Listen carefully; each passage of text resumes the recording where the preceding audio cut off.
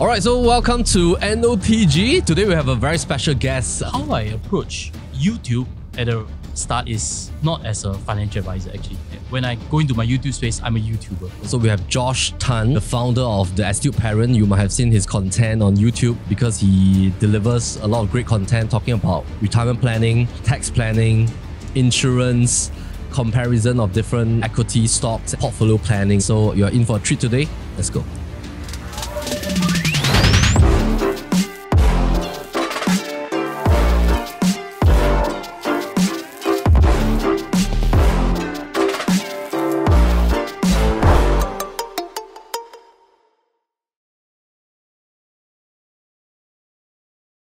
Do you do content every day now? It's infused to the workflow.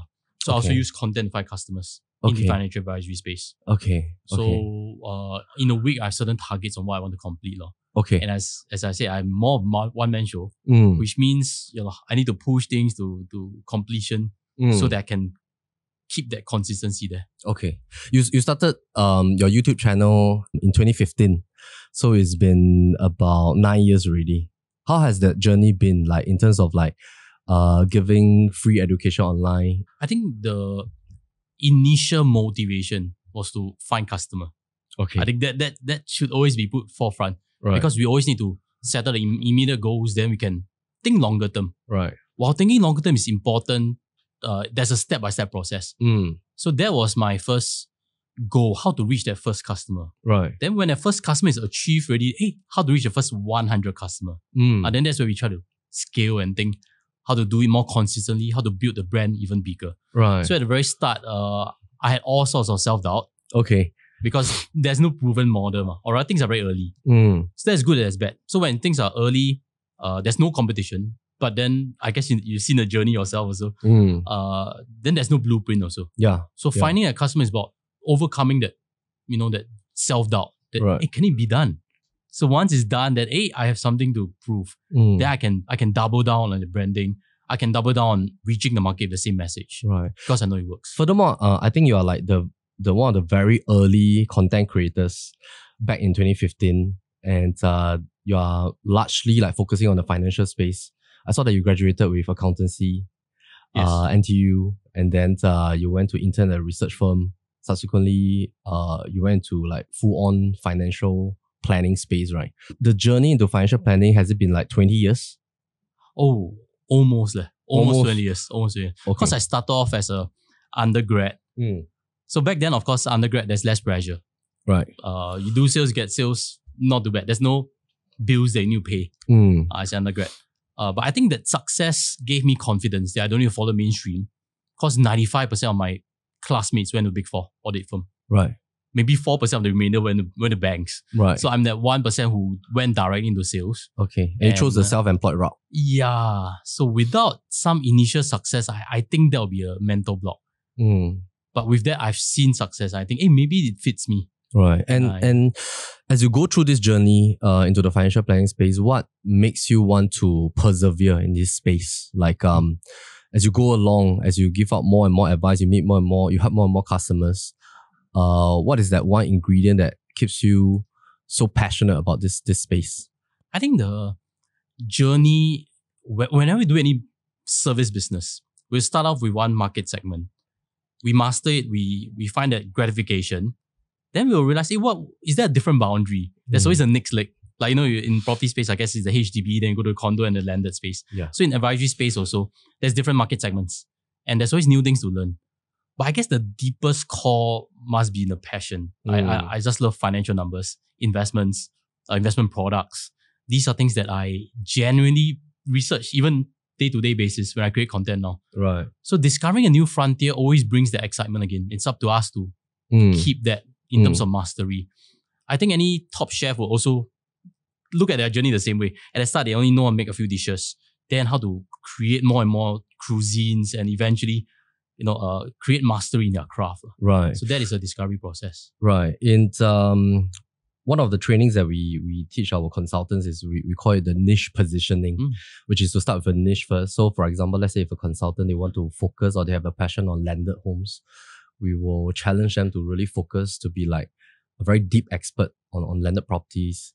even going into like building materials, architecture and all that to value add to your clients. And I've seen like in terms of your content, like how you grew, it's like now when I look at your content, there's like advice on retirement planning. You also talk a little bit about property. You also talk about analysis of stocks. Then you also have case studies on like maybe like inheritance plus like perhaps like a comparison on some financial products and all that. So what was your first like niche so-called like focus when you started back then? Or maybe could I pivot the question back to Sure. ask a bit more, because I'm super curious when you mentioned about new consultants. So do you actually suggest their niche, or like, or do they all start with like HDB first, then progress to landed? Right. So in PRB we focus, I would say like 80% on private condos as well as landed homes. So when any new consultants come in, they have to go through the entire syllabus lah. It's like a 3 months. We have like an internship training where weekends they have to tag with senior consultants. Then they have to learn like timeline, financial planning, marketing of homes, how to present and all that kind of stuff. Then different knowledge of different types of homes like HDB properties for condos, landed as well. Then after they done it for about 1 to 1.5 years, then we'll challenge them like which sphere do you want to specialize? Yeah. Okay. So we use like a university concept first. Then after that we challenge them to specialize. Wow. Yeah. I think that's something I need to keep in mind. How to train someone also. Some of your consultants as well. Correct. Right. I believe you have a team also. Yes, a very small one. So I'm always looking for ideas. What is a good concept? Looking back on my own journey, same thing. My first immediate boss gave me a spectrum of products, but it's usually the retail side. Right. So I have to go there and market, road shows, cold call, the standard process. So in my journey, that first few years was grounding process, the bread and butter products. But very soon, I realized that that doesn't differentiate my service, because as we know, everyone in the advisory space will carry their product. And sometimes these products have cons that, don't really have a good market reputation for one way or another. So then how do I refine my own craft? That's where I need to push the boundaries. Then that becomes, the boss cannot show, it becomes more self-driven in that sense. So I craft a bit more on what I like to specialize, what I think is good value to customer. Right. And as I progress more on the internet space, I also realized if I want to brand myself on the internet, I need to go with certain products more and go with certain products less, in a nutshell. Just to make sure that my reputation and my workflow, my end product that I produce to the marketplace is congruent with what I teach on social media channels. Right. So would you say like one of your early key focus was on retirement planning? What was that? Oh, I think we came a bit later. Okay. So the earlier few products are usually the saving plans. Right. How you should save for education, not $100 per month. I mastered that. How you should do hospital insurance. How one can plan for family and stuff. But that's the retirement planning part comes a bit later. Right. Only like in recent years. Only in recent years. Okay. That's where I realized I can tie in all my different learning points across the years, right, and differentiate myself in that space. Then it makes sense. Okay. At the start, I was 20 plus, so I didn't even believe in retirement planning also. Right. Yeah. Okay.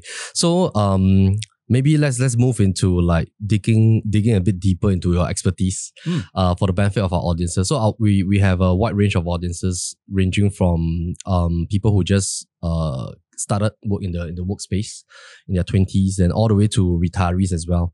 So of course our audiences on NOTG, they are very focused on real estate as one of the core portfolio. And but of course we all believe in like a balanced portfolio. Is like balanced in the sense that we should have like liquid equities at the same time, like for emergency funding, all that kind of stuff. Maybe let's dive into like a young person first. We all know that like cost of living is escalating on a year-to-year basis, inflation, and of course like the two most major things like a vehicle plus real estate is escalating every year in Singapore.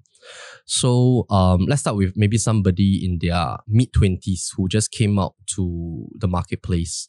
What are like some of the advice for them to chart for the next 5 to 10 years? Yeah, in terms of like savings, investment, also like insurance as well. Actually, to your point just now you mentioned about being balanced, I fully agree on that. I cover real estate because it's important to a person's finances. More often than not, it's their biggest purchase anyway. So if they nail it right, usually half the battle is won. Or if they get into something they regret, then again, everything else gets stuck. Yeah. So the budget always starts with real estate. And a lot of times, a family's biggest expense and their liabilities also come from that space. Yeah. So I kind of give a view that covers real estate because I believe it's part of the financial part of the equation. So the point of, for someone who is young, maybe retirement question, I've seen experts mention you should start retirement planning as early as possible. Actually, I disagree with that. Because when I look back on my own journey, when I was 25 versus when right now I'm 40, what I want is very different. I guess also when you think back, when you are 25, you're probably just getting married, first kid not even here maybe. There's a lot of things in life that you are not settled yet, which means retirement planning requires you to commit long-term plans in. You need to have certain variables removed. Then our planning process got concrete ground. If not, we plan for something and then 5 years later, you're on a home upgrade. We tear everything down. Then the whole equation gets out of whack. What are the variables like? So for example, home. Someone who is 25 may not have bought their first home yet. And even if they bought their first home yet, it may not be the one they are going to last. Versus someone might switch. Yeah. Correct. Someone at 40, I kind of know, would I have a second home? Or rather, I'm already in my second home. Would I have a third home? Or what it would look like? My kids more or less settled already. So in terms of the grounding part, the variables are removed because of life stage. Having said that, I think the saving process still needs to be there. It doesn't mean 25, we don't plan for retirement, we don't save. It's not true. It's just that we save for building up long-term goals. It could be for property upgrade. It could be for something else. But we don't define it as, you buy a product just for retirement planning. It's not.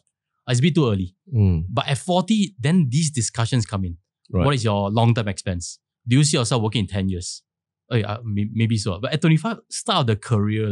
There's too many variables and moving parts. Exactly. Right. So you don't even know your career development. Your current pay now could triple when you get to a management level.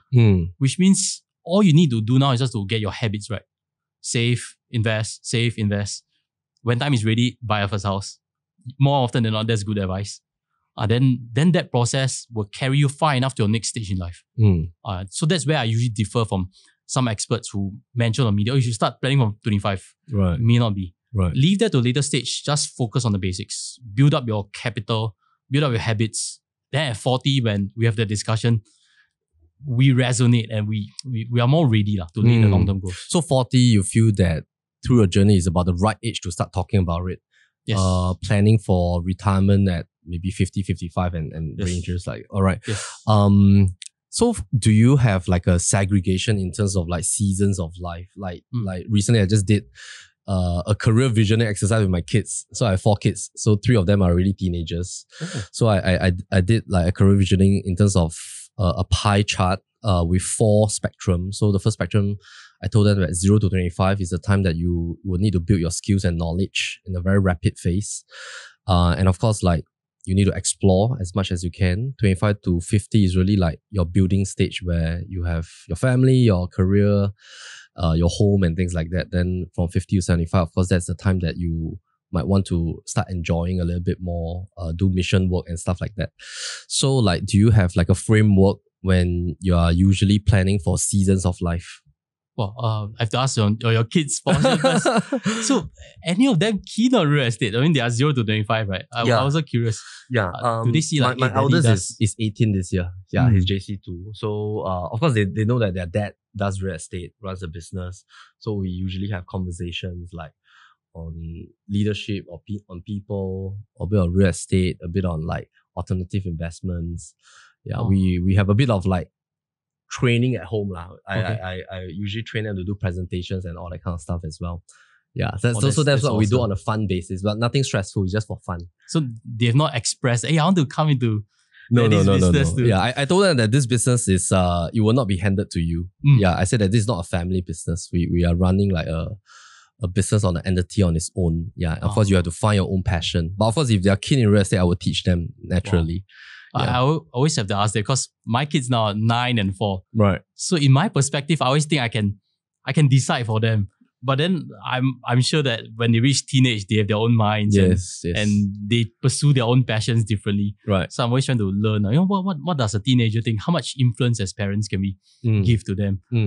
So back to the point on stages. Yeah. Or rather, a customer goes through that stages in terms of what they need differently. But to my practice, maybe I would segregate to what I want better. What is my best fit in terms of the niche?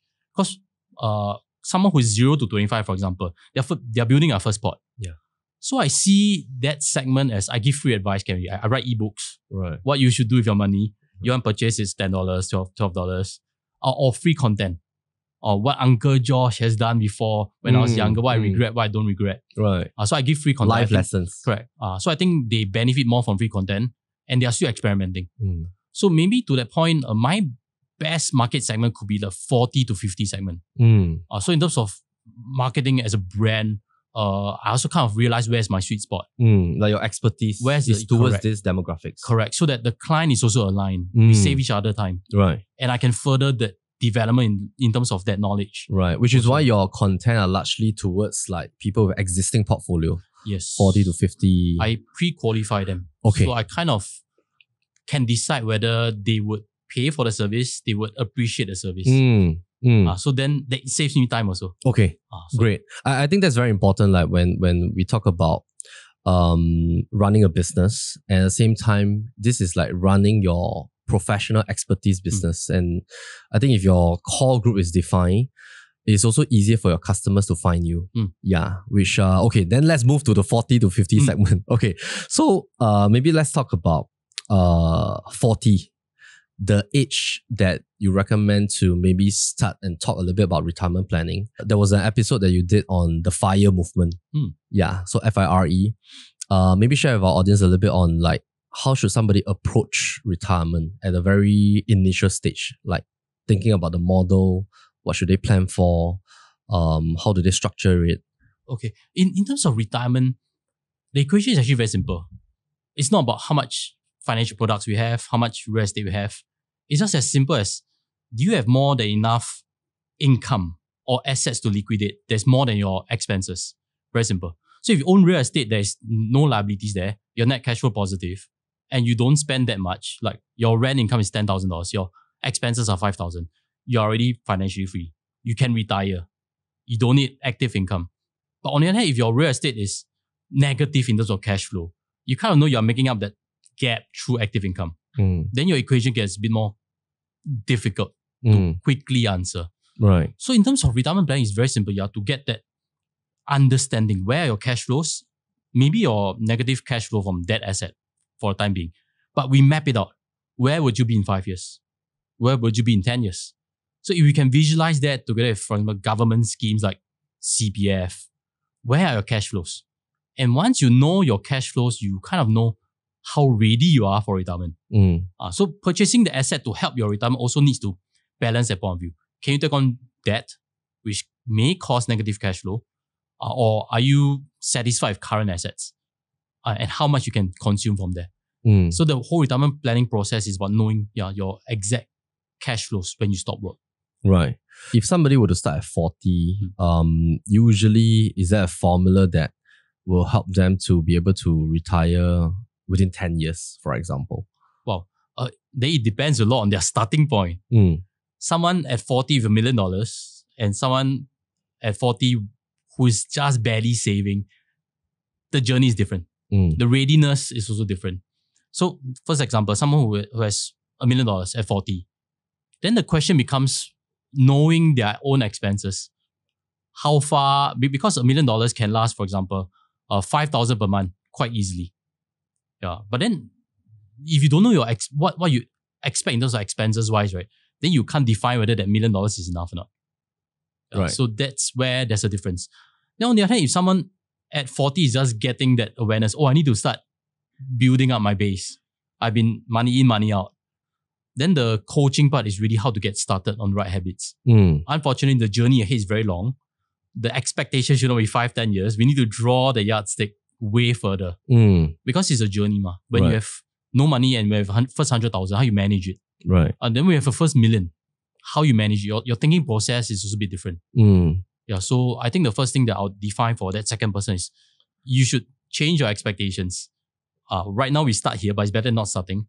Then along the journey, you kind of know it better, how fast you can build towards that goal. Right.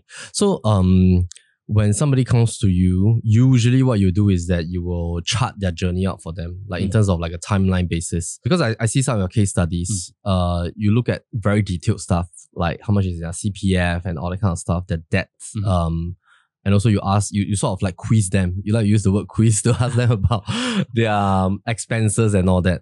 Like, is there, I remember there was an episode that you were sharing that if somebody can save, I think like 4,000 plus or 5,000 per month, then within how many years they can retire or something like that. Is there like a formula or something like that? There are formulas that always make the journey quantifiable.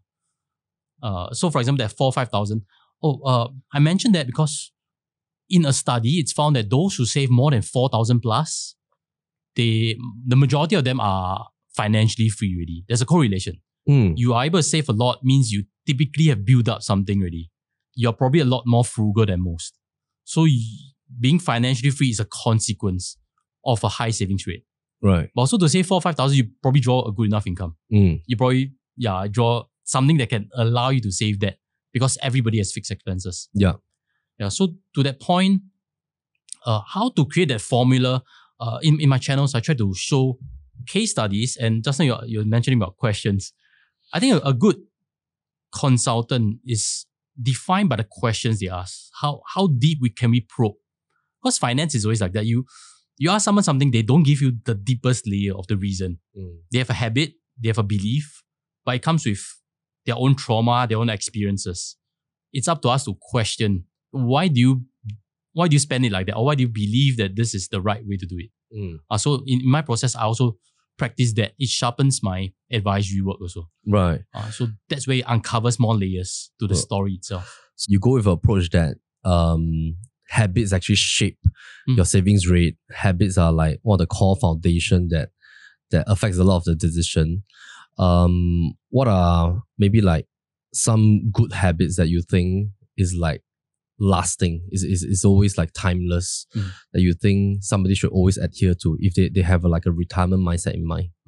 I think in Asia, right, our culture is a bit more conservative. Asians are known to save a lot more money than Westerners. At the start of my journey, I looked a lot of American YouTube channels on finance.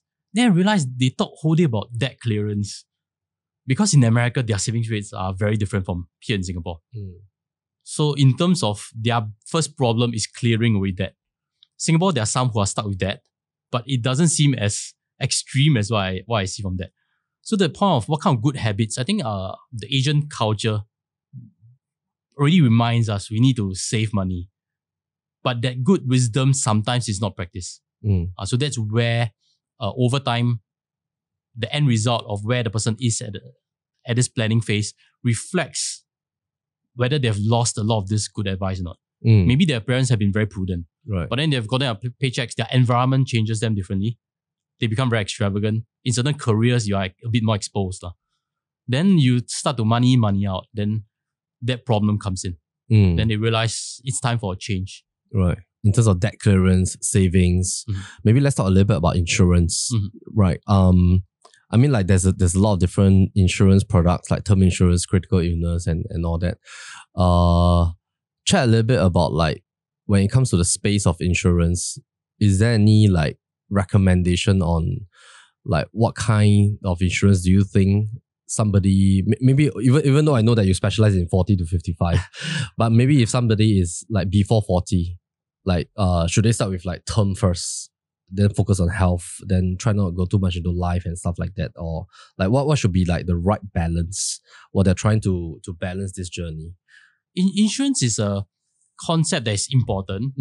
It's my core starting practice. But on the other hand, I don't have a lot of content on insurance. And it's because insurance is not commonly searched for. It needs to be sold, that idea. But it's a good point to mention also. So to the point of what is the right framework for insurance, how I approach it is I show what I existingly own. I have certain tutorials on your own portfolio. My own portfolio. So I transparently show you what I have. Right. I'm covered for $1.5 million because that reflects my liability mortgage and possible expenses. I'm covered for $1.35 million for critical illness because that reflects certain number of years of income. Something like that. So I use my own portfolio as a case study rather than go with the dry part. Okay, this is what the industry recommends as best practice because that has been mentioned, but it has no context. Right. So through my own journey, I show you, okay, if you are from a different situation, you're single, then you may not need death insurance. It's up to you. Oh, so for example, I've seen cases whereby someone who's earning well, an individual, bought a property for investment. The usual suggestion is you need death cover for that liability. $1 million loan, you should cover $1 million. But actually, if you think about it, if that person is single and that's purely investment property, renting it out, he's still happy staying with parents. Does that property loan really need to be covered? Because if you think about it, if he goes, his parents take it and sell it. There's no impact to day-to-day life. Yeah, it's not like you have a spouse, you have kids, and you pass on the liability. Exactly. And you worry them. Correct. Right. And we want them to stay in the house. Yeah. Because that's where memory is. But there's just an asset. There's no feeling. It's just like business. He goes, the parents sell the house, take back whatever there's there. The loan and... So what is the purpose of that? So typically that is something that needs to be thought a bit deeper. The purpose of the insurance. So when I do a case, typically at a starting phase in career, the purpose is harder to define. 0 to 25, yes, the best practice, you should cover this. I can say to the cows come home. But then if I find that you don't find a purpose to it, maybe it's hard to... Like, why are you even buying this? Why are you even buying? Correct. It's a bit hard. Yes, good practice is this, but you don't quite believe in it. Never mind. Because when you come to a different age, you will believe in it already. Your needs will arise. Yes, correct. Then it's a lot more fruitful, that conversation. So when you have kids, then that's very obvious already. The consequence I can define for you. Right. Why you should buy for your kids, I can also define for you. There are some experts who say, kids don't need insurance beyond medical insurance. I disagree. I feel that if your kids have critical illness insurance, the purpose is if they are sick, you take the lump sum payout as a parent, and you might take a sabbatical from work. Because if you hear enough case studies, you realize the thinking process is different already. When you hit a trauma, you think career previously, but you suddenly will hack career because your mindset has changed. But you need that payout to fulfill that change in terms of preference. So a parent buying critical illness for kid may have that purpose, and that's why I share on my channel.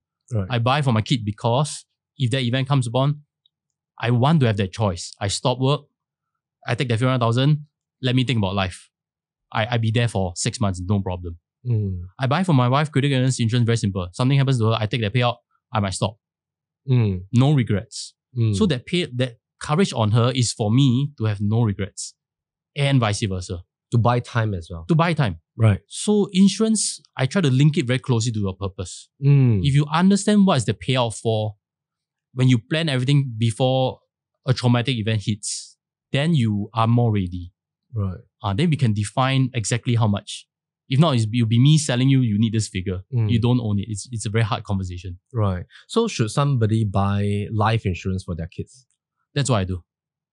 Very simple. Because life insurance is just permanent insurance, which means a kid covers from age 0, ideally for lifelong. So next question is, why should we cover kids for insurance? Very simple. Because for kids, as I mentioned, anything happens to them, you want to pay out. But if something happens to them that is not very serious also, you realize that they may not be able to buy something along the years. Could we as parents buy something as a first layer for kid? As a gift. As a gift. So the trick becomes, can you prepay that gift and give them as an asset? Then you pass it on and they have no idea on what it is for. So what I've shared is, I buy something, then the trick becomes, you don't need to buy too much, you realize. You're just buying as a standby. Standby means you don't buy $1 million. Right? What's the purpose of it? That is no longer standby. So it's a small amount that you define and own it yourself. And the goal is to pay it off and give it to them. If they have any trauma, luckily I bought something for you. If they don't have, that's where the term insurance comes in. They buy a property next time, $2 million. And then they should cover $2 million term in addition to what I give them. So then the term fits the purpose. What I do as a father is I buy a safety net. Right. A To bless catch-all. them. Correct. Right. That, they don't need to think about. No And need to do further health check. And correct. Right. Yeah. So the purpose is defined differently. When they have liabilities, then they should take on other things themselves. right. So like critical illness is something that you want to so-called like, it's sort of like a hedge for your time as well as a parent, Yes. for your kids. Exactly. And of course, life is like a gift for the children. Mm. Right. What about somebody at 40? Should they still buy life insurance for themselves? Oh, if they're buying new property, obviously. Okay, like life or term? Oh, okay. Term is to like, example, cover the existing mortgage for their own stay property, like for example. Should somebody still buy life insurance? There's an endless debate on whether term insurance or life insurance, term plus invest better than life insurance. Has been a Constant ongoing debate in the financial products space. My personal view is that a life insurance is a catch-all situation. If we define it as a small amount, we play it safe because we don't know. Some people get remarried at 50 plus, 60 plus. They have a new kid then. We really don't know. So if that purpose is catch-all situation, then keep it small. So to the question, if someone buys a property, $2 million, then that should be defined with a term cover. It's not defined by a life insurance cover. So define it according to the situation also. Right. So like real estate is very clear. It's very clear. It's cover your outstanding mortgage in the event of something, so you don't cause stress to your family. Life is really like you want to just protect against everything. Yeah. Then you can top out like critical and all that kind of stuff. So that will be a small amount. So the mistake usually is that becomes too big. Right. Or new advisors in my industry tend to sell one that does not reflect a good value. Then we may have done a bad service to customer. Right. Because our definition of it is incorrect. Right. In my opinion. So how I'll design it would reflect how I bought it. So I'm clean to share, okay, this is what I bought for myself. You can duplicate this principle. Catch-all situation, then your remaining liabilities, we can define based on number of years. Because term is, we need to define firstly how long. Is it 25 years old? Or is it 25 years in duration? Or is it 30 years? So when there's a need for it, then the duration of it can be defined.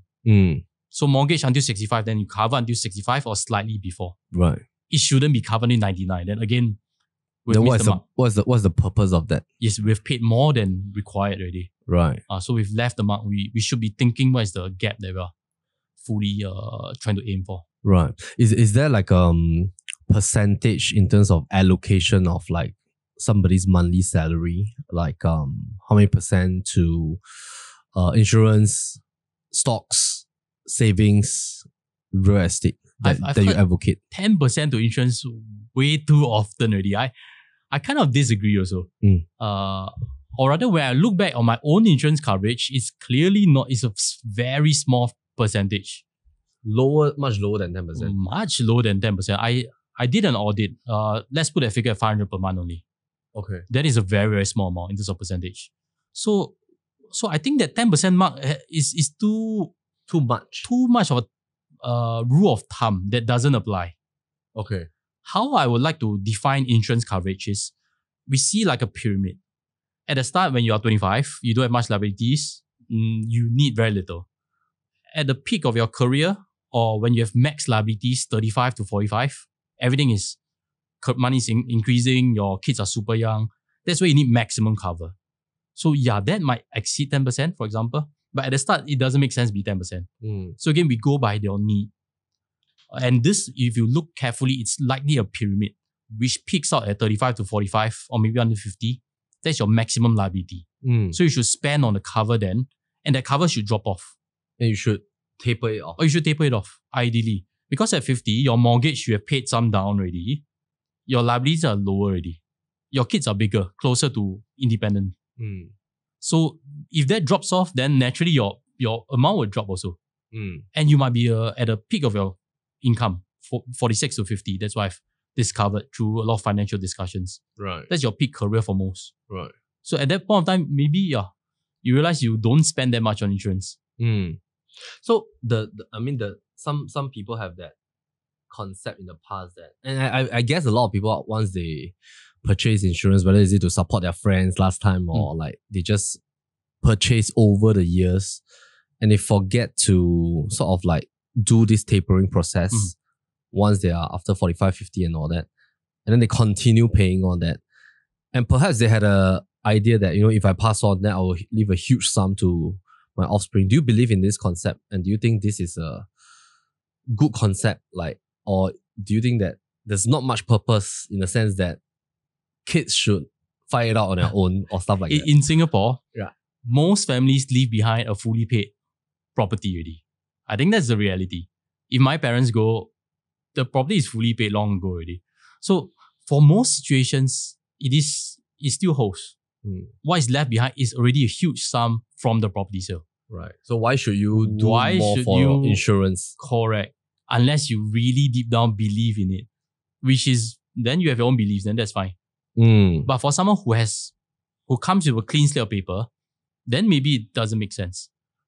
So a lot of times in my work, I actually define when you should tail it off. Yeah, so you mentioned people brought products all over the place. They have no clue on when to tail it off. Are they overpaying? These are some questions. When should they cash in some? Because they have no understanding of what is a good time to remove it. So my job is to look at it. Should you consider removing these? Or can we plan this as cash flows for your own retirement? So if you have 3 whole life plans, for example, right, could 2 of them be consumed? One be a catch-all situation. So consuming them, let me define for you why you should consume as well as at what stage. And cashing it. And cashing it. Surrendering it to consume as right. Because there could be a 90,000 value inside. Right. And if you cash it out, 90,000 becomes part of your retirement equation. We have yet another asset that comes in. So for cases whereby we need to lay out where the monies are coming from, these become discussions. So you're somebody that believe that you believe in consuming your policy because these are the things that you have saved up in the discipline format over the years. And it's not like to hold all the way until 100 years old and stuff like that. Right.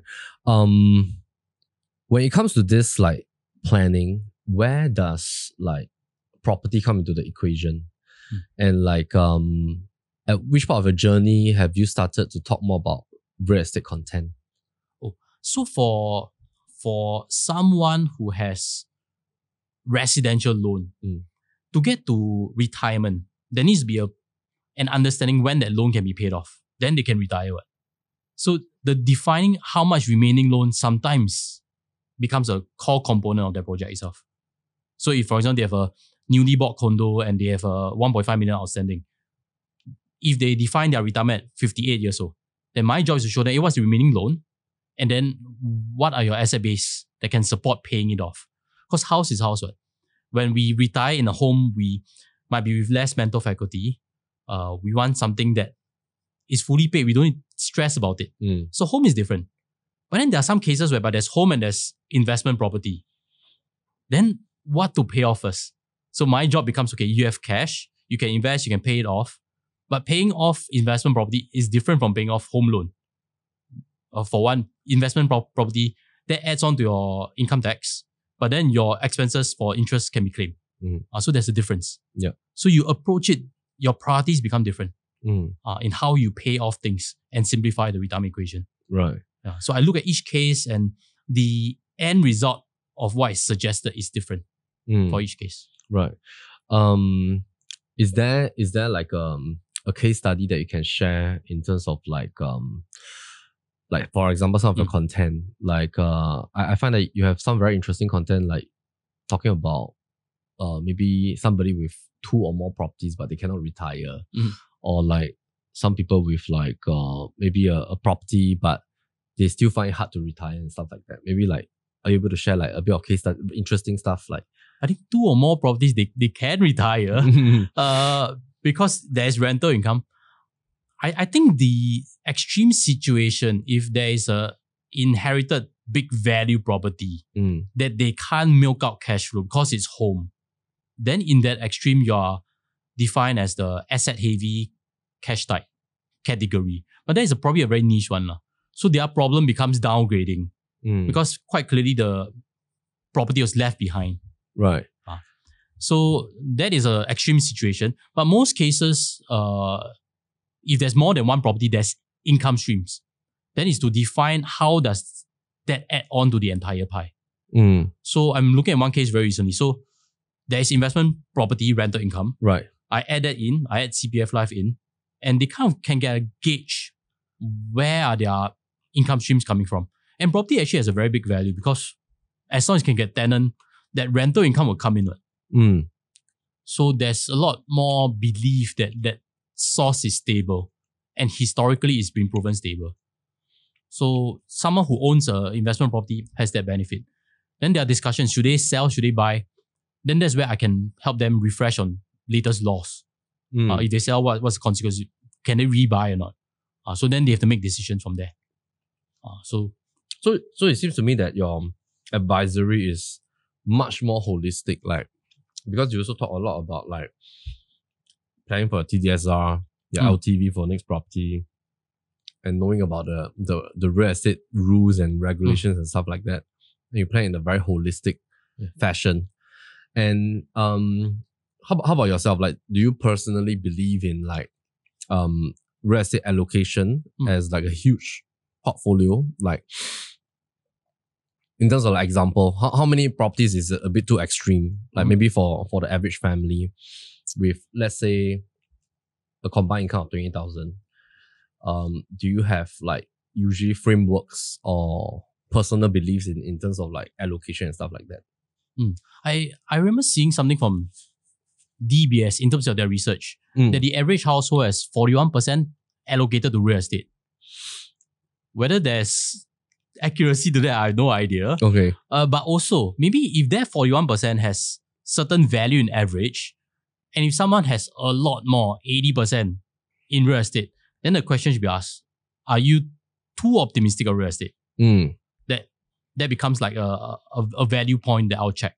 I'll reflect that. Then average is like that. Unless you're an expert in real estate, then sure, you can be a lot in an asset class that you are very comfortable in. Then the other case is there's of course families who have bought a property too big that the loan consumes too much, because TDSR is actually a very tight process already. Alright, I still think it's very loose. You still think it's very loose? Correct. Right. So what I advocate, I've recently done a tutorial. What I advocate is you should spend only a third of your mortgage if you're closer to 55. On your income. Yeah, right. Even a third. Too many cases I've seen your stretch. 20,000 a third, that means 6,600. Right. I think the thing cannot balance because you have income tax. Yeah. You have kids. You have maid. Right. I move the monies out. Very seldom do I see there's a good residual. Yeah. So through case studies, I realized if one third is to home, then that's a problem. But again, that's different from investment property because we see that as cash flow. Yeah. So home, if you commit one third, I think I've seen too many cases it's being stretched. Right. Having said that, I'm not a bear on property also. I sold my HDB because I will enter the residential market at some point. So I used to own, my first house was a 3-room HDB flat. Right. I convinced my wife that we'll buy the smallest. Okay. That was 2011. 2011, yeah, I got that right. 2011. Right. I thought markets were exuberant by then. You bought a 3-room resale? 3-room HDB resale. Resale, okay. 373,000, super small amount. In 2011? 2011. Okay, that was your first matrimonial home? Correct. Okay. So back then, I convinced her that we buy the smallest possible. I think the markets are exuberant. But I was wrong. Because the market peaked in 2013. So I was 2 years way too early. So it's up, down. Right. And TDSR kick in. Correct. So that train only stopped in 2013. Then it started to cool off for the next 4 years. Yeah. So next 4 years came down, my home value came down. Then 2016, I kind of saw a lot of en bloc. Then I started to read, and I realized, okay, the wave seems real. Let's start to go and visit lowball offers. So my lowball offer got through in 2017. Right. So I always share the story. My current home is listed at 1.33. I gave an offer of 1.15 only. Right. If I do that in today's market, I'm pretty sure that not possible. That SMS will not even be replied. Right. You go home. Right. So 2017, you bought your private property. Yes. Right. Then your HDB was sold. I sold only in 2023 completed. Okay. So you bought a new project. No. So 2007, I bought resale condo. Okay. So resale condo is in my wife's name. We paid TDSR. We pay ABSD. Oh, you pay ABSD? 7%. Okay. So okay. ABSD now 20%. It's a different game. Yes. Your break-even years. And you kept your HDB? I kept my HDB. Okay. On hindsight, I'm not too sure if it's a very smart move. Okay. On hindsight. But having said that, neighbors were selling my HDB flat at closer to 300. Okay. Which means I'll have seen a capital loss of 73,000. Right. You kept your HDB until now? Until last year. And you sold and it? I exited at 437. Right. So holding on, I let it increase from 300, which is my last transacted, to 437. So maybe the ABSD is covered already. So you rented it for 6 years? I rented it for 6 years. Okay. Correct. So now your name is free already? My name is free. Okay. So game plan is very simple. My name is free. Why is my name free? I'm also hinting I will fire when the time is, when I see that what I seen in 2016, I hope I have that confidence in seeing market demand and whether it's a good time to enter. Right. So I'm banking on that. You're like monitoring the market. Yeah. I think sometimes we get things right, we get things wrong, but over time we hone our own decision making and we have faith that it's a right move. Right or wrong, we have no control. Maybe it's 2-3 years too early again. Right. But then the game plan is like that. Okay. Then move the steps and see how it progresses. Okay. Interesting. Do you share like all your personal journey on your channel? Yes. Okay. I hope to inspire some. Because also when I sold my HDB flat, you can bet there's a lot of comments. Why you sell? Why do you keep it at rental? You see your rental is so good. But then they didn't realize I've seen my HDB at negative 73,000, 20% down right. for so long, and my decision then was whole. So now I've gotten top price for it. Right. My name is freed out because you have higher earning power now as well. Yeah. You can make a decision. So I realize it's like, playing chess. If I keep my HDB flat, I'm going to incur ABSD. Yeah. 20%. That is crazy in my opinion. Yes. Through financial products, I can beat 20% negative in a heartbeat. Which means also, I need to bank on government reducing ABSD. That is also again purely speculative. Yeah. And time is something that if we use it on this speculative decision, correct, we might lose out on time and it's the largest opportunity cost. Which means if my elders go to secondary school and I decide I need to go nearer to somewhere else, I cannot make the move. Because again, HDB, both names are there. I sell my condo, I buy, I still incur ABSD. Right. My moves are stuck on the chessboard. Yeah. So I realized I had to give up the night, which I love. The rent yield is fantastic. Yeah. In order to free up to win. Yeah. So whether I win or not, I have no control. Yeah. The people on the comments are that don't see that chessboard. Oh, you gave out your night. So you announced last year. You sold your HDB. Yeah. Okay. I sold it last year. Must be a very interesting episode. And of course, like our names are so precious. There's only like 2 names for you to play around with. Yeah. So you need to maneuver that correctly, which is what is happening to our clients as well. Like, and this technically from 2013 until now, all the cooling measures, 15 rounds started from 2009 after Lehman Brothers. But 2013 was like one of the largest one because ABSD, LTV, TDSR all came in at the same time. Then that brought on a drought period for 4 years. So it shaped our behavior. Like we started to realize that, hey, our names are so precious. We cannot buy multiple anymore.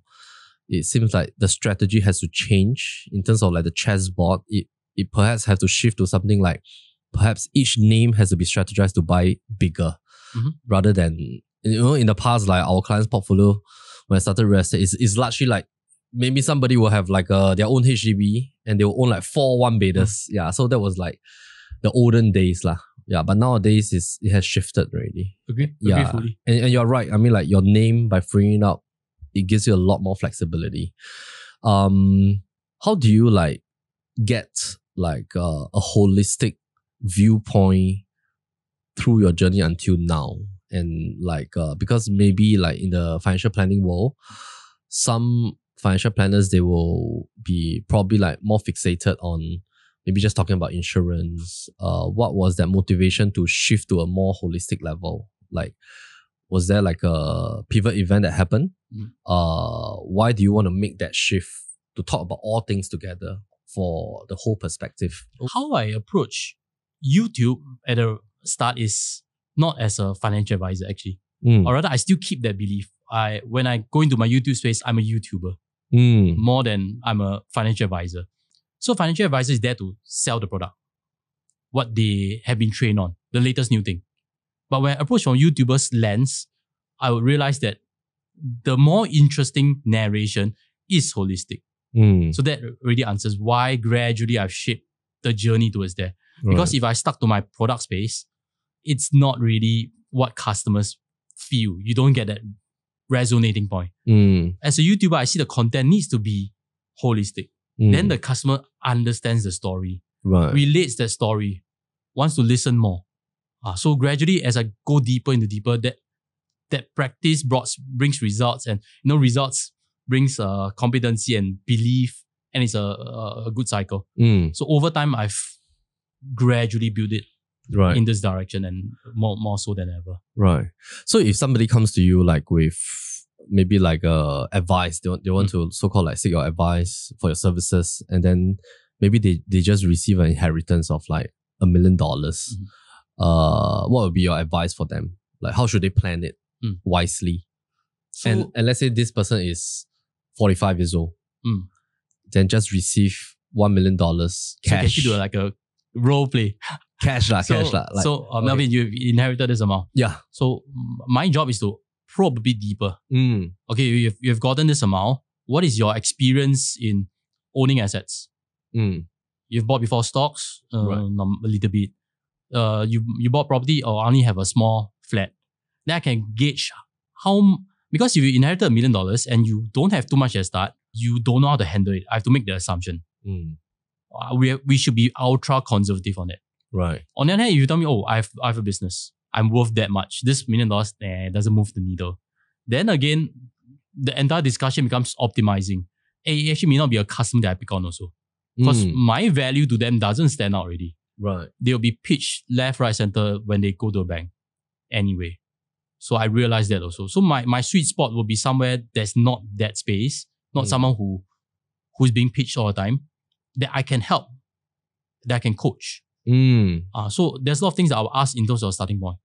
Right. So then that gives me a good feel what should be recommended.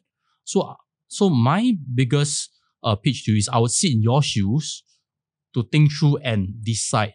So the questions will be leading to what's your history? Right. How did this came? Because I've actually done cases like that.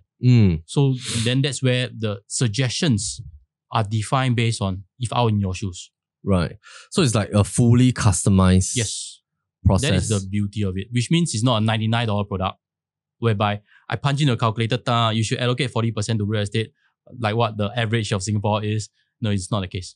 Because again, if you have no experience in that space, does that suggestion, would I do that move or not? Will you even do that yourself? Yes, correct. Right. So when I convey my explanation of what best fit is, hopefully you can feel that I've already thought from your shoes. If I'm in your shoes, because my experience level and the customer's experience level is different. So if I sit in their shoes, I need to think, does it make sense? The person living that amount, what does the person hope? There are questions that I need to discover also. Right. What if this person is like a single person, 45 years old, no kids, single, have a HDB property? What would your likely advice be? If that big amount comes in. Then it feels like that case is to define that the person has enough. Because knowing that in itself is tricky already. You haven't looked at your own sums, you haven't thought through how much you really need. My job becomes explaining how much you really need. And after the process, you can't feel, actually I have enough. Then I've gotten this amount that puts me way above what I have enough. Then I can explore things that previously I haven't thought through, such as donating it, such as some other thing, or retiring right now straight away. So let's define it again. If I sit in your shoes, I can show you, quantify it for you, and then you can make the decision.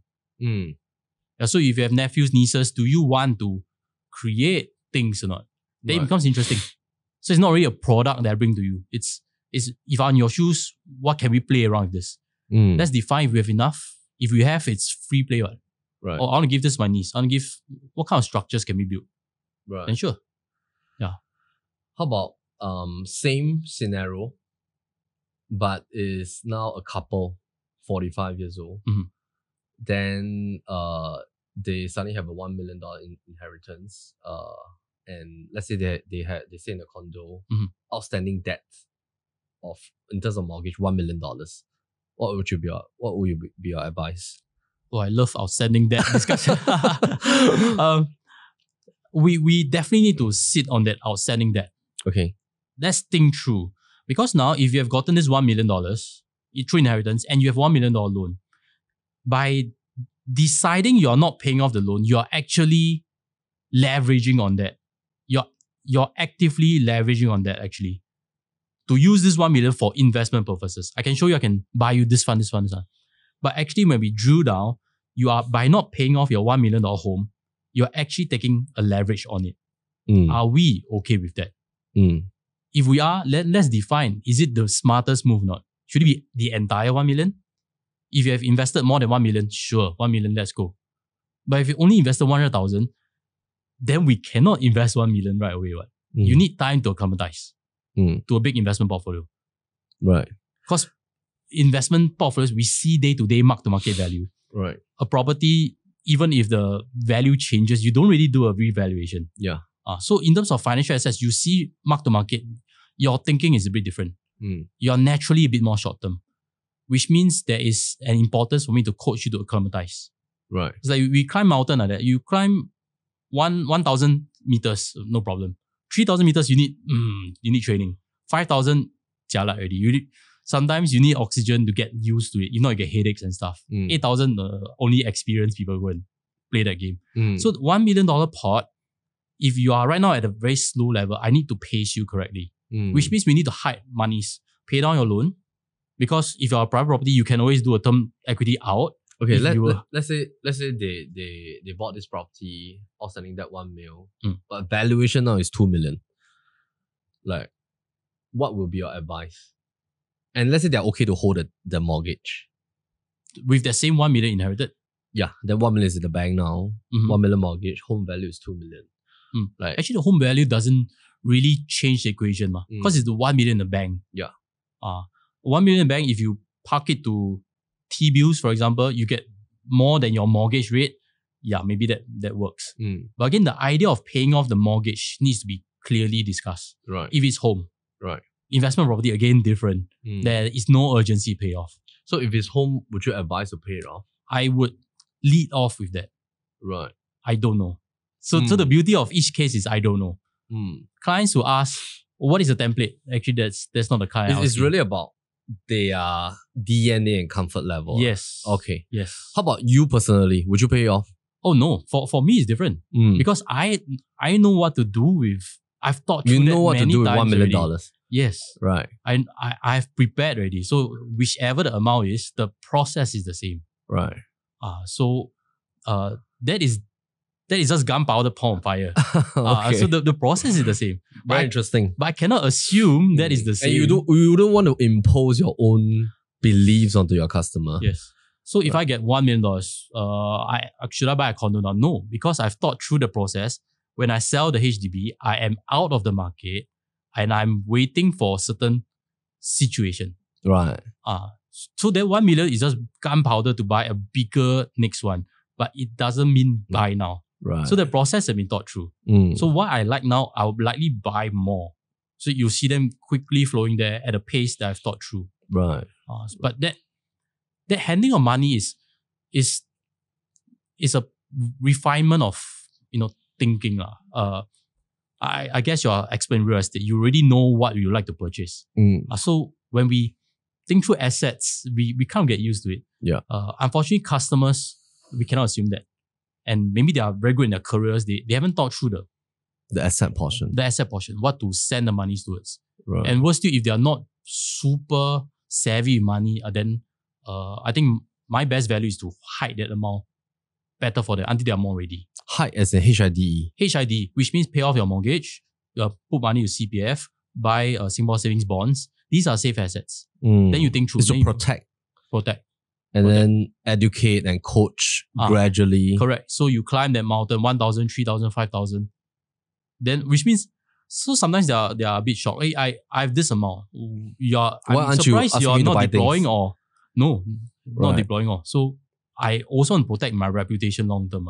If I deploy more, of course, that fits my business. But it doesn't work with how I communicate that, because that's not what I'll do in your shoes. So your consultation basically assesses the risk appetite and also like understanding of the risk appetite part is not really structured. It's more of, the questioning part. Right. So the risk appetite is not a survey form. It's more of, let's discuss. Then I hear a story that I can guess because I've seen a lot of cases. Then my intuition can lead me to a different very interesting. How do you remember like so many customers? So now it's a challenge already. Yeah. So like you meet this client, then you meet the other one. How do you remember like their story? Do you like jot it down in the system and stuff like that? So you write a report and every doctor sees a lot of patients also. Yeah. And what they do is they have case notes. So that case notes gives them a refresher very quickly. 70% only. The reality is 70%. Oh yeah, I remember you have this complaint. Yeah. So I try to build case notes also. Okay. That helps me get a quick refresher. Then beyond that now is to build my support team to be more in touch with customer. I think that's the next leg, because the base is getting big. Right. I need to be better at that, because we have finite memory. That's the reality. But it doesn't mean we would become poorer at that. It just means we have different systems, I guess. Right. Yeah, so I'm here to learn systems from you also. maybe Josh, can share a little bit about your current company. Okay. Like, are you the founder or are you like with a brand? Like, maybe just share a little bit with our audience so they know like what services you provide as well. Okay. Yeah. I'm with an independent advisory firm. So same as real estate, we have to take license from a agency, which is what you have now. I have to take one from a principal also. So my principal is Promised Land Independent. So being independent, that's what I went to them for. That's what I want to continue to maintain. But beyond that, that's how I shape my own practice really, because it's only a license. It's a platform. Correct. Yeah. So they only do the compliance and the big picture stuff. So how I shape my practice, that becomes on my own really. Finding the right support staff now is where I'm at beyond a one-man show already. Right. How long have you been at Promised Land? I think this is 11 year. Is it 11 years? Let's 11 years, right? 11 years. And why do you name your YouTube channel Astute Parent? Oh, yeah. So just now we're talking about niche. Yes. Like your new guys, what should they need? Their correct. Niches. Correct. I picked parenthood to be a niche. Not because I foresight that it's going to be something important, because I'm also grasping for what is my niche. Back then, I was a new parent, so naturally that gives me affinity to that side. I thought that would be a time where people would want more insurance. So I thought, okay, this niche is good, because when do you need more discussions is when you have a kid. Everything becomes a lot more at stake. So I didn't call the Astute Parent because I wanted to find a niche. So moving forward, that niche doesn't have that much of a purpose really. Okay. The Astute Parent part doesn't have that much of a purpose. Right. Why is that so? Because no longer do I talk so much about baby stuff. You used to do that a lot. I used to write articles on my own journey as a young parent, a lot more. Right. But you don't even see me mention on YouTube channel. Now I talk about investment products. Right. But that early parenthood part is no longer what my focus is. So I also have these thoughts, like, should I rebrand? But I realized people know me as the Astute Parent more than Josh Tan. Right. So I'm like scratching here, like, okay. Is it why your intro video has changed to like with Josh Tan? Yes. Okay. I'm purposefully thinking how to evolve the brand. Right. So that's where I'm also discovering and learning. Okay. What is the name of a second channel? Josh Tan Live. Currently. Okay. So I hope to do more interviews like that. I hope to touch on different market segments that don't want hardcore investment drilling, retirement planning. That's quite dry. Hopefully light-hearted discussions that spark that thought on money. So that is more experimental. Right. And actually why I started that second channel is actually very practical. Because insuring which means if my main channel gets corrupted, hacked, I lose it. If I rebuild then we are going to start. There's going to be a lag time. So you want to build concurrently. Correct. So I created a second email, everything from scratch. It's just to ensure longevity. It's very, very primitive, very... Is that insurance also? Correct. So if I have a second one, that means touch wood, anything happened to the first one, I'm not out of the game. Right. I have presence that I can quickly revive. I read that you started an ice cream business last time and then it failed. How has that... When was that? Like, which year was that? I think I was age 26. Okay. Was that like your side hustle? Yes. 14 years ago, in sales, salespeople have peak periods, lull periods, and what to do with lull periods become a distraction. So back then, 26, I was ambitious, but I have no game plan. I think that's a very problematic formula. That is, you want to do a lot of things, but then you anyhow chong. So my spare time, I thought, multiple streams of income. Why not I take my afternoon and go and do a side hustle? So I didn't want to do ice cream business at the start. I just wanted a side hustle, multiple stream of income. You were already doing insurance? Yes, correct. Because I started right off undergrad. Right. So I was very few years in. There's certain base already. But there's lull hours, which means I can either... Because appointments are at night, weekends. Correct. Right. So what to do with lull hours? Can I do business or not? Right. So that each comes in. So when I first thought of this, my first approach was Subway, actually. Can I do a Subway franchise? Then in that process of getting a franchise, they require me to interview owners. So I had to go through a process, ask two owners, hey, how much you make? Interview owners as in? Know the process of the store interview the existing Subway franchisee owners. Right. Like homework.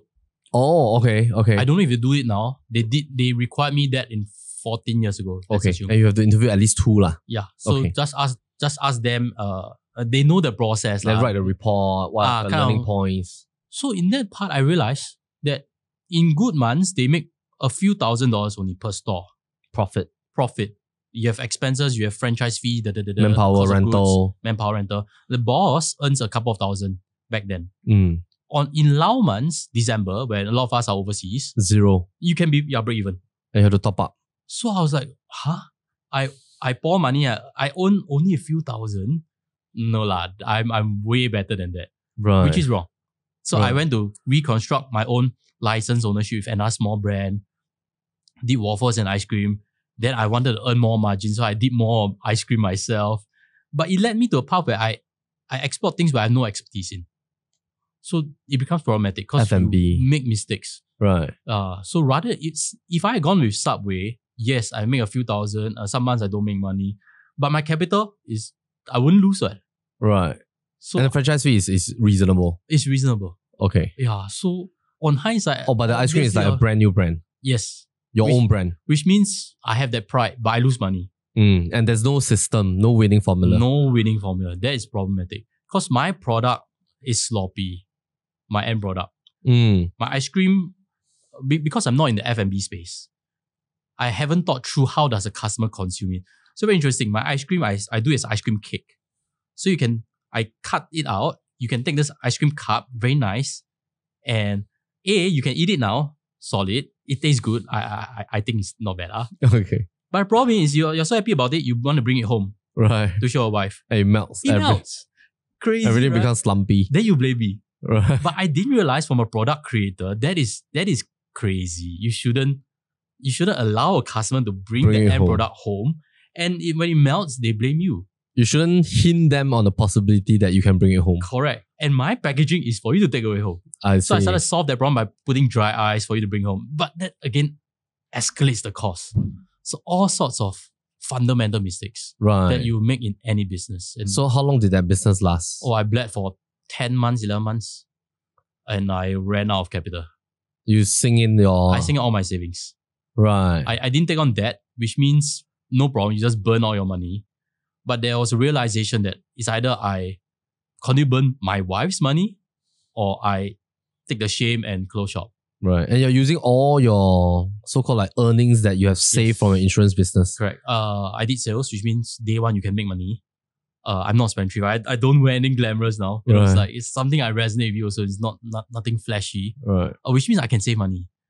But that capital is finite. Mm. You keep losing 10,000, there's finite amount only. Mm. I spend so much on renovation, which is silly. Right. I had to confront the reality. Can I continue to be a prideful boss, or I cut the loss and save my wife's money? Because obviously I can dig her money. They will get us in a bigger hole and we might not recover. So that was a... What was at age 26, you just got married? Going to get married. Okay. Yeah. So like, what was your aspiration back then as a young person? I had all sorts of fancy business plans for the ice cream shop. So beyond sales, I always imagine I would try to build something. So when I did my willful business planning thing for my ice cream, I projected way too optimistic. Right, because like a lot of stores. Correct. I imagine I can build so far. Right. Little did I wonder I would stumble at my first step. And the good part also is because I was doing my advisory work and the ice cream business. When I left advisory work, just like in sales, maybe it's a story you can share with your guys who are new also. You're always thinking, sales business, I need to chase customer. Sucks. I don't like to go and meet people, face rejection. Sales is not fun. If I have a door that opens, people walk in, the glory's on me. It's so nice. I did not appreciate my service business. But when I had a physical business, the ice cream business, I realized my service business is beautiful. I have no overheads. I sleep the whole day. I don't get negative from rental. I shouldn't sleep the whole day. There's no running fixed costs. There's no running fixed costs. And all it requires me is just to find customers. Actually, with a physical store, I also had to find customers. Because at the start, no one comes through a door. Yeah, there's no brand yet. My imagination that with my brand, people will queue up. Was that at the shopping mall? I did SMRT. Okay. The footfall is not too bad. Okay. But when I think of Swenson people queue up. Right. But I'm not Swenson's. I clearly overestimated what Swenson's has done to get there. I'm just a nobody ice cream cake that wants to look like them. So nobody queue up for my thing. So I still had to go and find customers, do all sorts of leaflet promotions, very primitive. Right. Then that's where I realized, okay, when I closed that, actually my service business is beautiful. I regret not treasuring it. And all it needs is for me to figure out that marketing. Get my act together and figure out marketing. I can do it better. Why did I use my spare time to go and play with something else than to master my marketing? So that is a realization, a first step to reshaping. Right. And that was in 2011. Yeah, I would think so, around there. 2011. Around there. And then after that, through that whole journey was like 1 year or 2 years? 1 year plus. 1 year plus. 1 year plus. So it lasted until 2013. And then 2015, you founded Astute Parent. Yes. Right. Yes. I also share a very similar story is that through my last 17 years, I've seen like some realtors that has a lot of potential to do very well. But once they have sort of like close couple of like big deals, the first instinct is they want to change their car, they want to change their watch. They fail to invest in real estate, even though they're doing real estate. That's number one. Number two trend that I saw is that they start to want to explore other kind of businesses. Not saying that it's no good, but I think I recognize with the fact that if, let's say at the very onstart, if you can specialize on a deeper level, you build expertise, be known for that. After that, once you have surpluses, you can always try other things. But I think they didn't dig deep enough, and then they went to try a lot of things. And that journey actually took them a lot of years. And when they want to come back to real estate, it's a little bit too late because the market has shifted, product knowledge has all changed and all that. So I've seen quite a fair bit of this kind of trending. Which I think like you took, like, even though like you took that hit, but you recovered very quickly, and then you try to reposition yourself, which is great. What does money mean to you? Like from a young age, like from childhood until now, what does money mean to you in terms of meaning? A lot of times on the channel, I also try to discuss such things, because money mean something different, for everybody at different stage. So money, when I don't have it, when I bled everything to the ice cream business, becomes survival already. So I think the important part is everybody listening in is at a different phase. If you're at a starting phase, then yes, you just find income, find money, survival to help you think longer term. Then once you get to a longer term, then it probably becomes impact. What can you use money to deliver? What can you teach your own family members and to teach and impact society? But the steps need to be right? I guess you also agree. At the start, once you get survivor, you think longer term. Then longer term, then you think super long term. So maybe at this stage now, I can afford thinking a bit longer term. So right now I'm thinking, what is impact that I can deliver with the money really? Do you have a positive viewpoint of money or negative viewpoint of money when you were a child? Like for me, back when I was a child, because the conversation at my home, I have fantastic parents. They work very hard to make sure that all their 3 kids can go to university. Average family. My dad was a taxi driver. He's still driving now. So like for a taxi driver to send 3 kids to uni is tough, right? But of course, the conversation at home is usually a little bit more anxious. It's like money is not enough and all that. So sort of like when I grew up, I realized I had a fear of like always worrying that money is not enough. Like, what was your conversation when you were a child? So for your case, that drove you to, that was your motivation to do very well. Maybe. Yeah. I think a lot of times I also mentioned to my wife also, we can't simulate hunger. It's like we can compete, but we realize, people in third world country, super hungry one. Their drive is also different. Yeah. And we can never understand the pain that they have. Correct. Yeah. The drive, although the money part, scarcity, but their drive part is super. We may not be able to compete with them. Right. So I was fortunate. Money was never a scarcity thing too much. But I also had to go through some things. My own father had stroke, which means at my undergrad years, or rather why I started into the insurance industry, is because my dad had stroke, which means he could no longer be the head of household. And I had to think for myself, hey, it's time to grow up. At least that was the first thought that came to my mind. How old were you back then?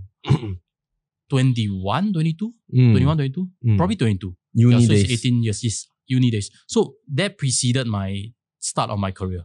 That was like probably a decision making prompt to start finding jobs. Right. Because previously I'm okay. I'm just playing sports.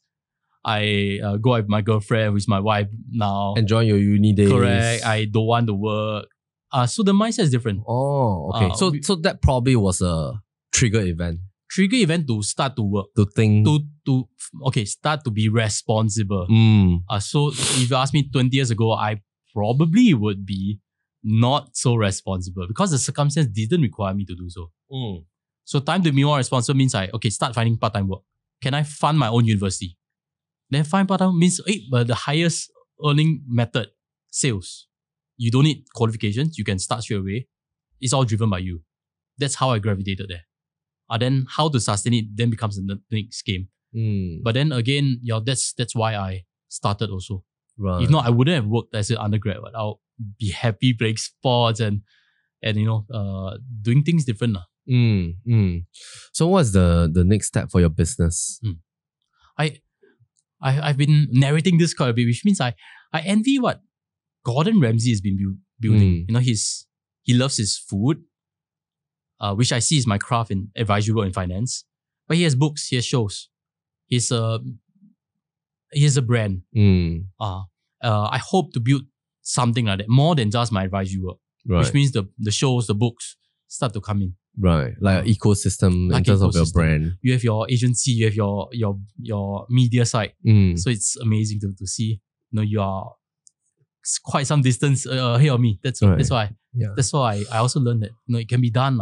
Yeah, I mean we're on a different journey, different sort of like specialization as well. And I think it's also about enjoying the journey. Yes. Yeah, when we're on this, when you started Astute Parent is really with a positioning in parenting. Then now you're on a holistic level, which is great. Yeah. How about for family wise? What advice do you have for parents with 2-3 kids and then schooling years? How should maybe the planning be different a little bit? Or is there any usual advice that is evergreen one that you give to parents? Wow. Cases that I pick up now, typically the parents' income are a bit better already, then it will be a good fit. So there's problems that I will be solving for them, such as the mortgage and stuff. Some things that we've discussed so far. 40 plus, 40. Yeah, correct. Late 30s. So mortgage, how to pay it off, what are their commitments now. Let's start to prepare for next leg. Right. But having said that, I try to give free case studies on my channel where I meet, a different income level zone, then discuss from their point of view and hopefully share some pointers. There are always evergreen things, which means you need to prepare to be self-sufficient. You don't want service generation to the next kids and stuff. Which means, if you don't pay off your mortgage, your retirement can't be set in, you would depend on your children. Or you need to face the downgrade.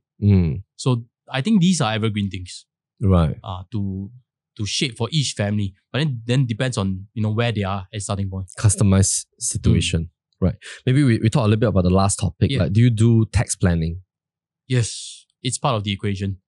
So I've gone on radio channels to speak on tax solutions. And it's something that I cover also a lot on the channel. Right. And there are mistakes actually on that front. So parents, maybe I can share. If you have a few kids or 2 kids, very common what parents do is, one kid to you, 1 kid to me. But little do they realize there's caps in terms of relief. So if a wife is high income earner, the working mother's child relief will have maxed out their relief already, which means you park children relief under that side. It's a waste of money. You might as well park both under daddy's name.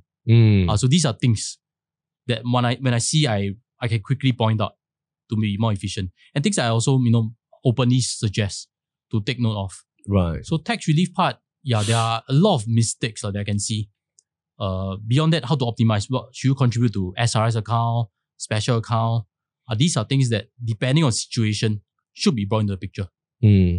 Right. And then, so basically portfolio planning, tax planning, insurance. And of course, the last part is that you talk a lot about stocks. Yeah. Like, why did you start to specialize into like talking about specific stocks, performance of REITs and all that? Like, what was that push to go into that? Was that because there was a lot of demand from your listeners and all that? Just like I mentioned, when I go into YouTube space, I approach it as a YouTuber, which means what is trending, I need to pay attention also. Right. And respect that trend. That's how you succeed on the algorithm. Right. So in terms of stocks wise, I realized, these are topics that I can brand very quickly. Rather than talk about something that's obscure, then I need to find a way to craft it or don't even touch it. Because there is no relevance in the YouTube space from a YouTuber's perspective. Right. So it's not just what I like, but also fusing what I like with what is market demand. So REITs happen to be good in market demand now and something that I like, which I think is undervalued. So that topic is easy for me to snowball. Would it be, actually, thinking back before COVID, 2019, I actually said don't buy REITs. So I actually went to a REIT symposium. I did mention that I'm not like evergreen on REITs also. No. Because that. So actually advise people not to buy. Yeah, I said you should look elsewhere. Actually, back then, 2019, there were so many courses teaching on REIT investing. It was the shining light. You put money there, real estate, you don't manage even. And the yield is pretty good. So 2009, a lot of courses were there and REITs skyrocketed. I actually felt that it was, we should diversify. Right. Today, I'm saying REITs are super cheap. Ignore the fact that it's depressed, its performance is terrible for the last 2 years. So that is where I park my money in and that's where I describe. So if real estate comes down residential, I might change the tune. We'll see what comes on. I'm also excited. So basically, you're just bringing your audiences through your own journey. Yes. which I think is awesome. That's the most authentic one, I think, in a lot of ways. Right. Awesome. Great. I think it's time for us to have you select some cards. Usually we do 3. Yep. So you can take your pick and then of course read out the question. Dun, dun. Okay. I have to read out a question. Yes. What is one professional skill you are currently working on? Wow. Are these crafted by so 100 teammates, 1 person contribute 1 question. Yeah. Okay. Actually, 2013, if I look back, every year I try to do 1 breakthrough, however small it is. I realized 2013 was when I realized I shouldn't be a solopreneur anymore. I should learn to create better team structures. So with regards to professional skill, I think it's about bringing and motivating right team members, building the right systems around my workflow.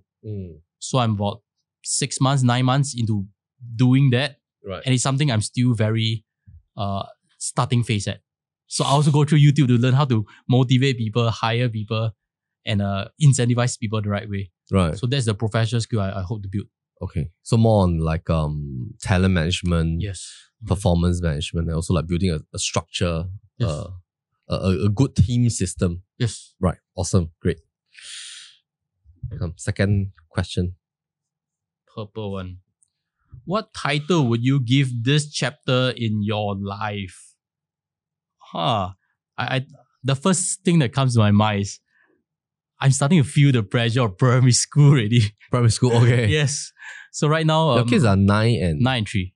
9 and 4. 9 and 4. Right. So 9 means primary 3. Yeah. Primary 3, you get a first taste of school exam. Mm. So now there's even more pressure for me to guide my elder boy to focus. Right. So that is always weighing on my mind. If this is a chapter, it's about being the right motivator for him to do well in school. I have no clue how to do that. If you have any idea, leave the comment section how to get kids to be motivated. Okay. Because I'm also struggling to really fine-tune that message to him to excel. Right. Are you like in terms of like parenting, are you all like very hands-on on their schoolwork? I'm hands-on from day one. So the story is most people would have a lot of support, like nanny, confinement nanny and stuff. I was nanny, I was confinement nanny. So I didn't hire anyone. My mom-in-law came in to help. But beyond that, I was with my wife. So I like the idea of hands-on. That's strength and weakness, which means that's why I'm a solopreneur until 2023. Because too hands-on means you want things your way and you believe it's the best. So that's why I shape handling my kids that way and my business that way. All right. Great. Come, final question.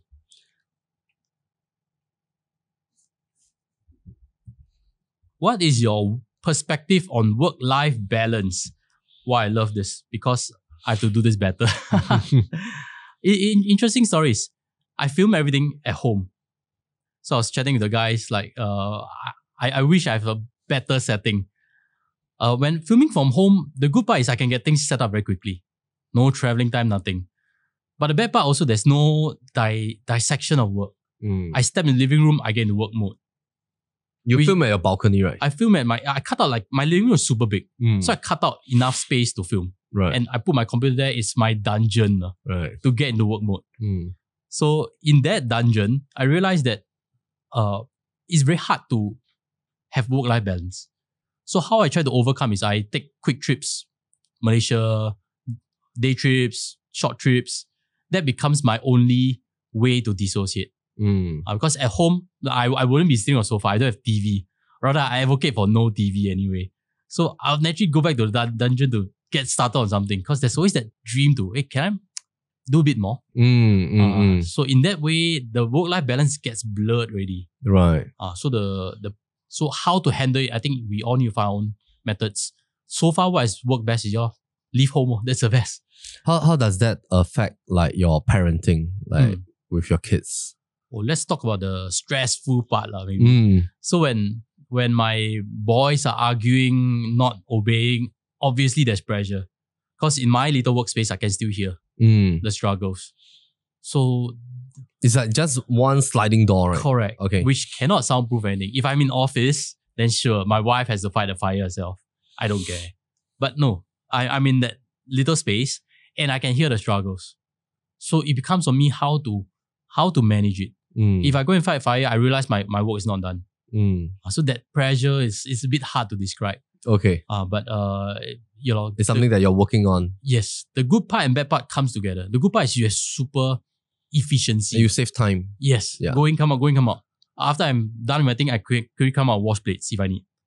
But also when two worlds call for your attention, some things are not going to be done very well. And to live with that, regret needs to be on a day-to-day basis. Right. Thanks for I've sharing. answered that well. Yes. Thanks for sharing so authentically. And I mean, like I always believe like we all have our own struggles, challenges. Work-life balance has always not been easy. I mean, like no matter what kind of framework that you adopt. How do you teach your people if you are asked that question? Maybe I can throw the question back to you. In fact, we did a lot of sort of like training sessions on this topic before. So we follow this model by not by James Clear, by Jay Papasan on the One Thing, which is the three models lah. Basically, like in terms of like the first model is that we feel that work and life has to be separated. Second model is that you don't manage your life well and you put work as your ultimate focus.